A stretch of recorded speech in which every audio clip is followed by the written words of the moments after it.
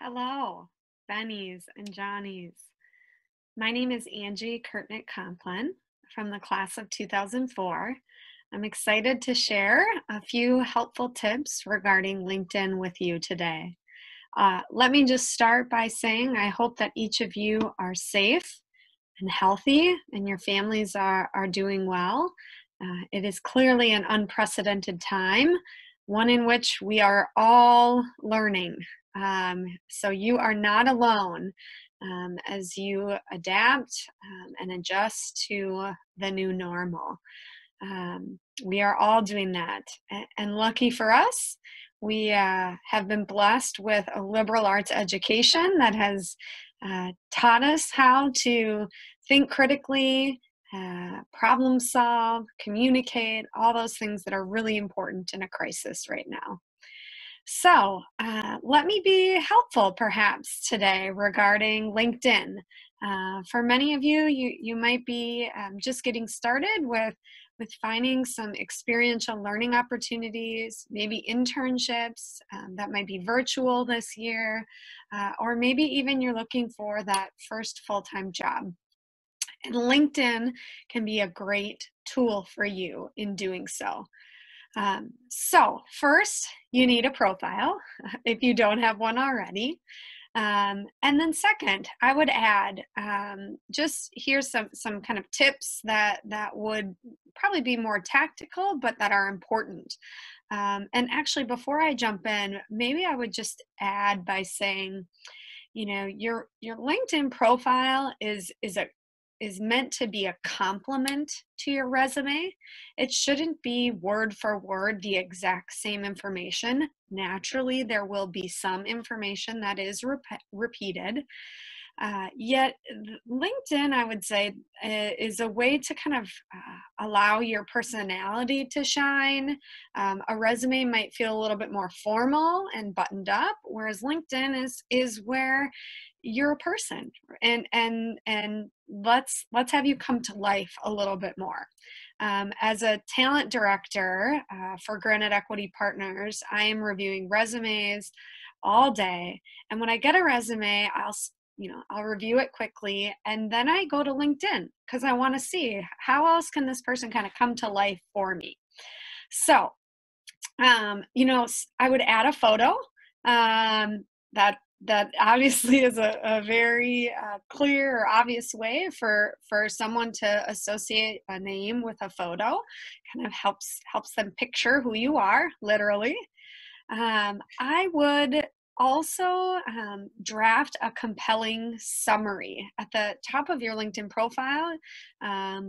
You can create what I would call is your elevator pitch. So if you were to meet me or someone else, a CEO, in an elevator, how would you introduce yourself in 3 to 4 to 5 sentences?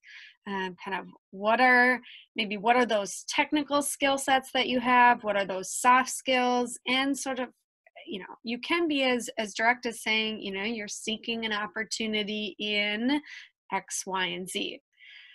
You could focus on accomplishments and aspirations, but really this is an area on your profile that you can add more color, add more context as to who you are.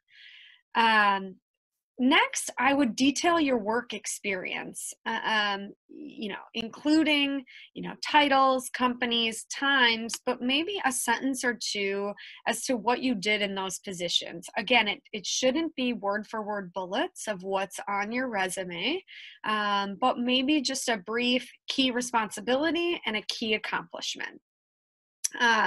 You can add examples of work. So you can upload photos, you can upload presentations, you can upload videos. Maybe you have more videos now if you're learning through Zoom and presenting or sharing with your professors. It gives a dynamic, visually appealing representation of your professional story and your skill sets. Next, I would add volunteer experience. Again, this notion of you kind of coming to life through your LinkedIn profile. People that add volunteer experience, it shows an added dimension to who you are. You can also add skills, specific skills, and then people can endorse you on those, whether it's former work supervisors, professors, on campus mentors, peers, etc.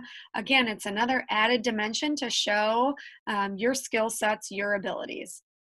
And then lastly, I'd share you can request to have recommendations. So just like you probably will provide references in a job search, this is a great place to more publicly get those references. So again, maybe a former supervisor is probably the most obvious, or even, on campus work peers. It might not be as appropriate to do classmates, those maybe that you've worked in groups on. Again, think more professional work references. Make sure finally you've got just the basics on there with location, education, really having key accomplishments listed in your LinkedIn. I hope you found this helpful. Please find me on LinkedIn. Again, my name was Angie Krtnick Complin. I welcome the chance to connect with each of you. Check out my LinkedIn. I'd love to hear your thoughts. And if there's ways in which I can help support you from afar, I stand ready to be there for you. And just know there's a whole network of Benny and Johnny alums that are ready to help you as you work your way through this different time.